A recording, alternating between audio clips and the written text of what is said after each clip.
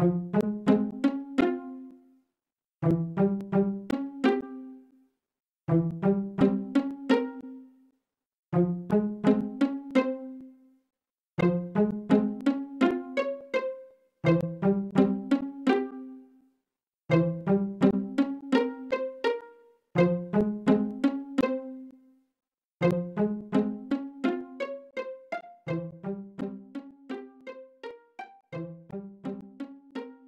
som da água, o cheiro de terra e o calor úmido da mata não deixam dúvidas.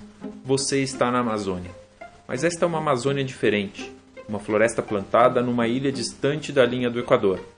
Ela está em pleno território inglês, no condado da Cornualha.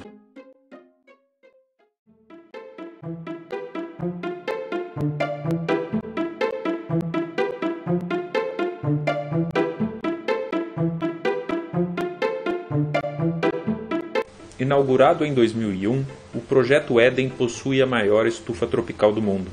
É uma réplica das condições ambientais de uma floresta, dentro de uma estrutura feita de aço com 100 metros de altura e coberta por várias camadas de plástico térmico. Cerca de 1.500 espécies do Sudeste Asiático, Amazônia e florestas do Congo são mantidas ali. Eden is a collection of the common plants, the cotton, the hops for beer, the cocoa for chocolate, the coffee beans, the tea.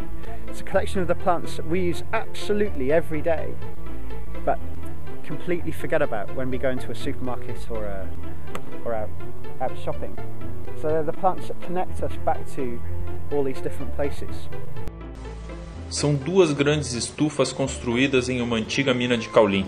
A maior, com 1,5 hectare, é de clima tropical e a menor de clima mediterrâneo.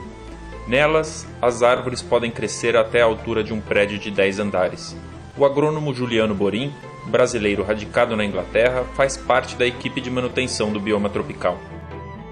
O maior trabalho aqui é podar as árvores o tempo inteiro. E a gente às vezes tem que subir, andar na estrutura em cima para armar as cordas, aí faz um rapel para ter acesso na árvore que você quer. Que a árvore com 20 metros, e você não pode escalar a árvore porque a raiz dela não é muito forte também. Como é que é o solo aqui? Fizeram uma o solo é criado, solo? Porque embaixo é argila. Aí eles trouxeram solo e puseram as árvores para crescer, mas muitas árvores vieram trazidas em vasos. Aí ela não tinha um sistema radicular para suportar o tamanho da copa da árvore, né? Aí você tem que estar sempre podando. No Éden, o ambiente tropical é dividido por regiões do planeta. Na seção da Amazônia, Juliano mostra as espécies. Tem mandioca, mamão, açaí, goiaba, esse aqui é aroeira, esse aqui é o mate, fazer mate, tererê ou mate. Aí tem um café, tem um urucum, guanandi. Aí aqui eu tento misturar, fazer agrofloresta. Esse aqui é um pedaço de madeira de balsa, que é uma árvore que está aqui atrás, depois você pode ver. Só para você sentir, é a madeira, they call hardwood, the lightest hardwood in the world. É hard, mas é leve. É dura, mas é leve. E é da Amazônia.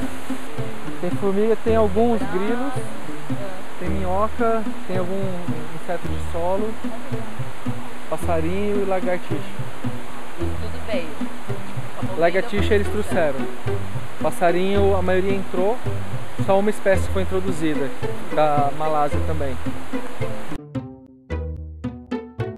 But also it gives people the most amazing rainforest experience. It's hot, it's humid, you'll have noticed.